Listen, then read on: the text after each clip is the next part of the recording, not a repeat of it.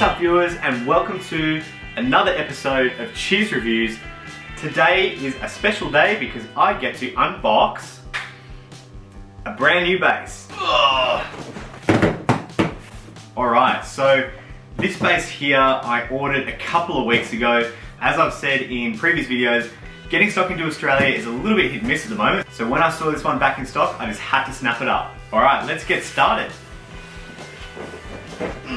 It's always good to see when they have the fragile sticker on there. I'd like to think it means that they take care of it when it's in transit. Yep.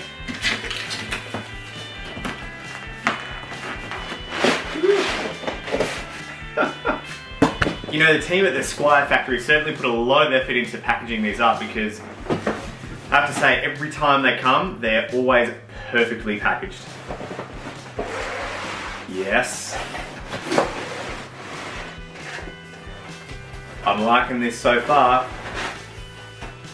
I can feel strings.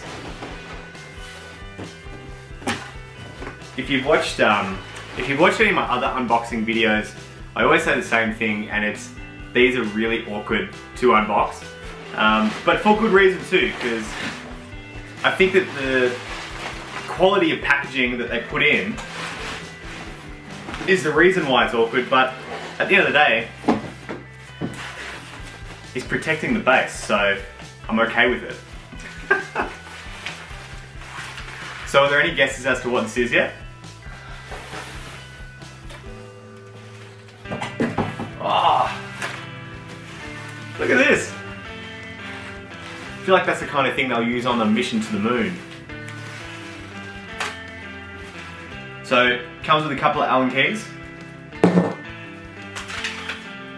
some instructions, which appears to be just a bit of a welcome pack.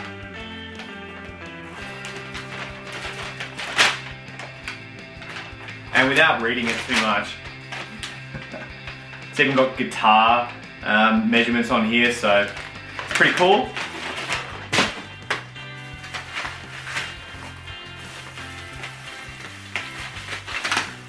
Might keep this space bag for something. It's always a bit of fun. Oh, there's a little bit popping out here.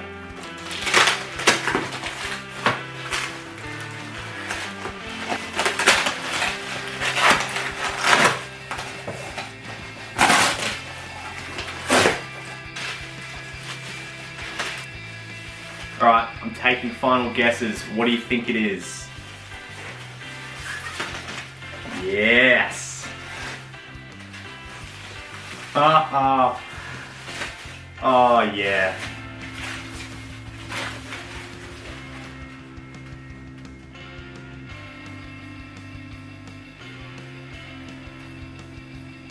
Alright, check it out everybody. This is a Squier Paranormal Jazz Bass 54, which is a really cool but strange combination between the jazz bass pickup configuration that we all know and love with the 54 precision bass body and styling, along with these really cool concentric controls. I can't wait to plug this in and see how she sounds. Yeah, first impression out of the box, it looks really cool. It looks to be really well made. Like, there's a beautiful finish on the neck and the body.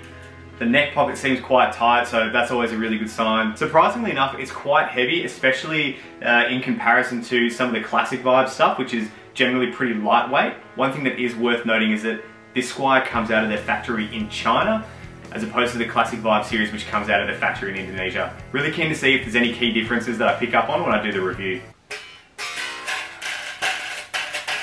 Yeah, you can tell they didn't tune this up before putting it in the box. It's kind of got that really slinky, new metal style bass string.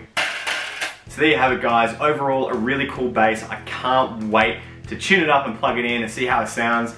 Make sure you stick around next week to see the review on this bass. And if you liked today's video, please give me a thumbs up. If you want to see more bass related content, smash that subscribe button down below. If you liked any of the music from today's episode, make sure to check out my other page, Maybe Sitter. I'll put some links in the description down below. But until next week, take care, and I'll see you next time.